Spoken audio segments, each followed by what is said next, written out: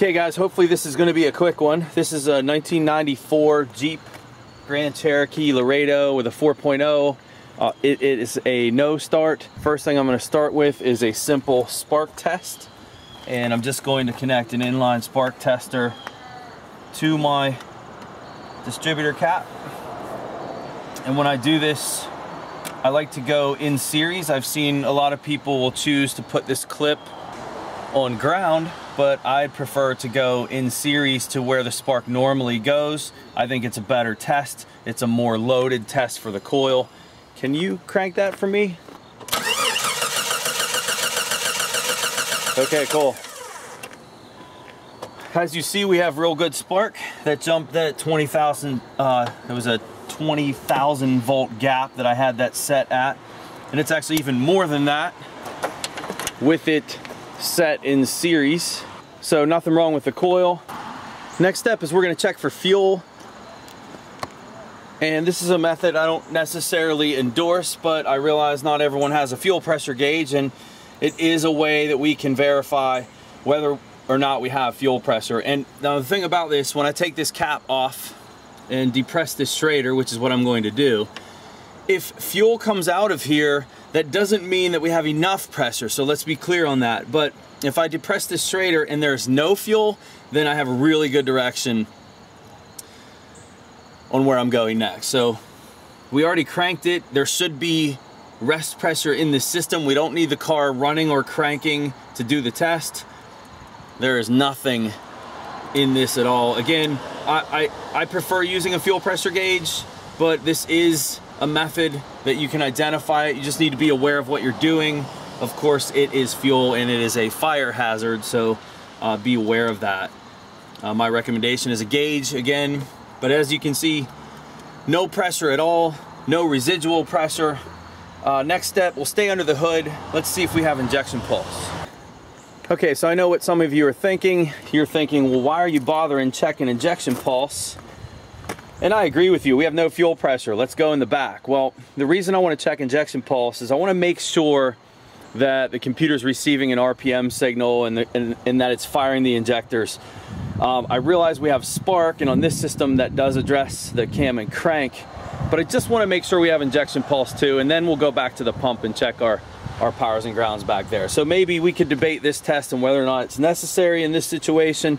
It'll be useful for someone either way. So I'm just using a little back probing tool, and we're just going to do a voltage test first.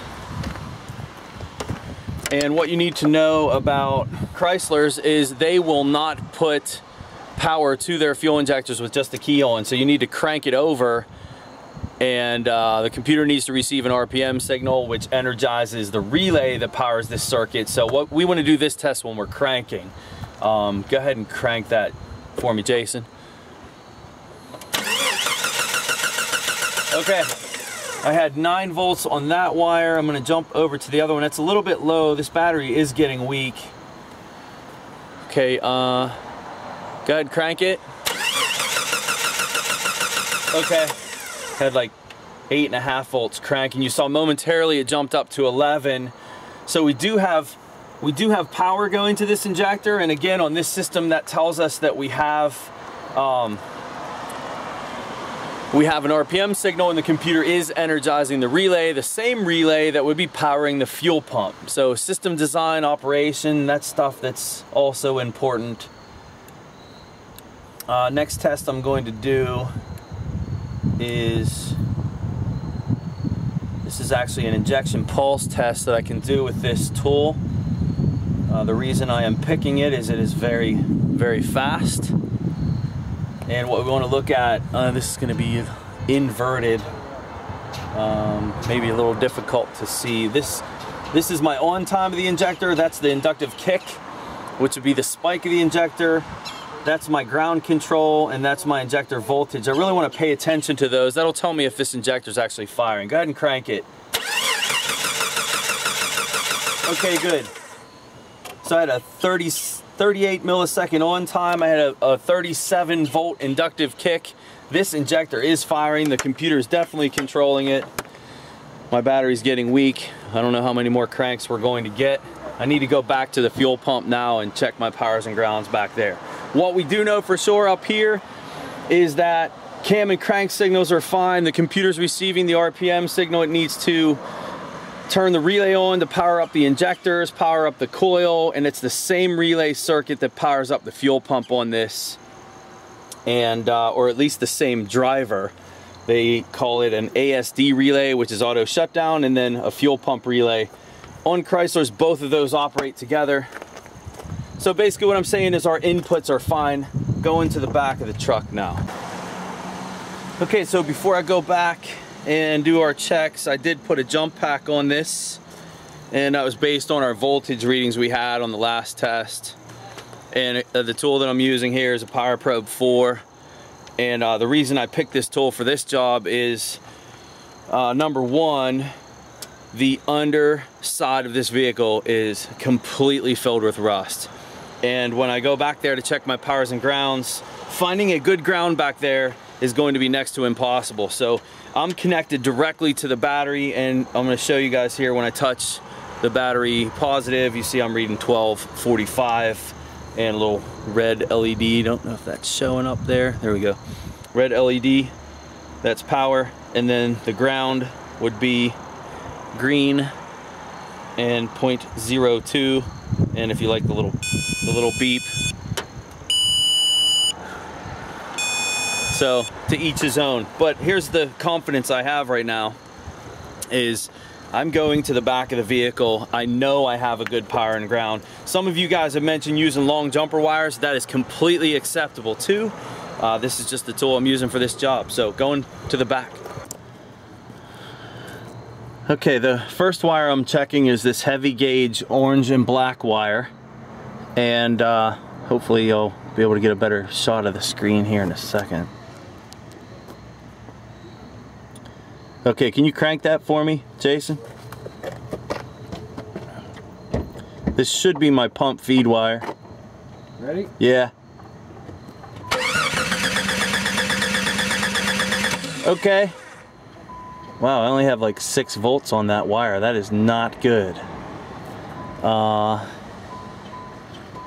Okay. That is not good at all. See, if I was using a regular meter right now and I see 6 volts on a feed wire like that, my first thought is I have a bad ground on my meter, and I'd be moving my ground around. I am very confident that my ground is fine. Let me just take a look at what this ground voltage looks like before we start chasing a voltage drop problem. Alright, this is the ground wire for the pump, at least it should be. I'm not using a diagram, just going after the heavier gauge wires back here. Alright, go ahead and crank that. Okay, had a little increase there, which is really what I wanted to see. That tells me I have some kind of current flow. I'm going to recheck that power wire again. We have a big time drop here. Alright, back on this feed wire again. Before you crank it this time, can you, wait a minute. Why don't I have a reading on here at all? Should have something. Hold on. Okay, the first time I did this, I don't know if I was making good contact. I want to see that green light come on, which is really an indication of a ground, and where that's getting a ground would be through the brush contacts of the pump right now. And you saw the blank screen. Maybe you saw the blank screen. That was telling me no contact. Go ahead and crank it. Let's watch this again. Ready? Yep. Okay. That was weird. That was better. The voltage was better. It might have just been my pin. Go ahead and crank it again. Okay. I like a 10 volt. I'm not sure why I had that momentary red light. Oh, okay. The red light's gonna light with battery voltage. Just getting familiar with the tool. One more time, crank it.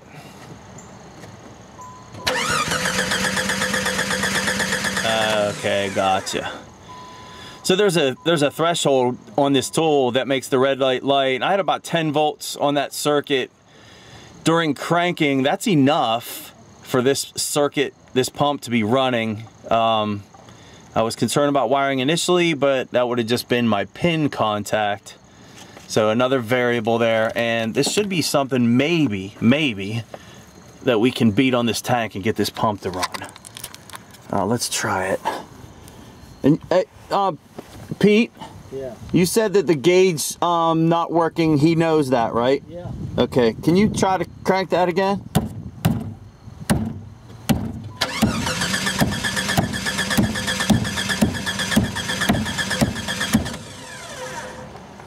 Again? Yeah, one more time. Okay. This pump's not running at all. This thing is dead.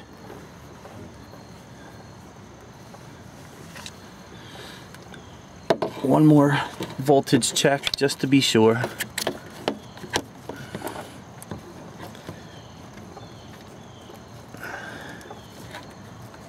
And I want to talk about that number for 1 second, which is showing a ground. That may not be finding a ground through the pump. I believe this pump circuit's open. That could be finding a ground through the O2 heater, which is also on this circuit. And right now, this circuit is not alive, so we don't want to use that as an ultimate guide that our contacts are good in the pump. Just a variable there. Go ahead and crank it one more time. Okay, good. That is a good feed. And then one more time, I will show you the ground. And we had a slight voltage rise on the ground, which said that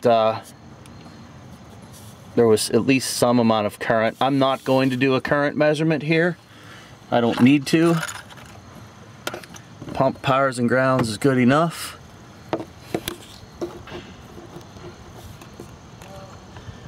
On a typical fuel pump, what I'll see in this ground test is 0.3 of a volt, 300 millivolts.